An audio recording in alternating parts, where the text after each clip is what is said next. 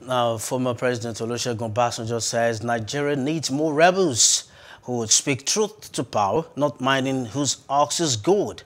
Obasanjo stated this in Abeokuta while unveiling the autobiography of the Babala Adini of Egba Land, Chief Tayo Shomi.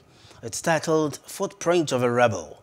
It was part of the 80th birthday celebration of the former activist and elder statesman. However, the serving overseer of the Citadel Global Community Church, Pastor Tunde Bakare, called for intergenerational reintegration between older and younger generations as part of efforts to rebuild Nigeria. Those who will look at things straight in the face and say, this is not right. This is not on. This I will not be part of. This is not good for Nigeria.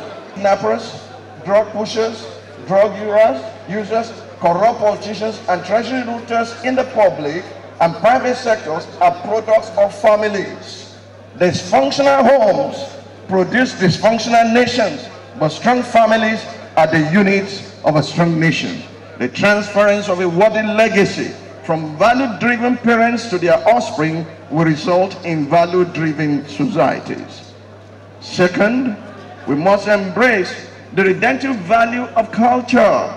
We must revive those aspects of culture that foster community spirit and nation building, mindful of the African proverb that says, it takes a village to raise a child.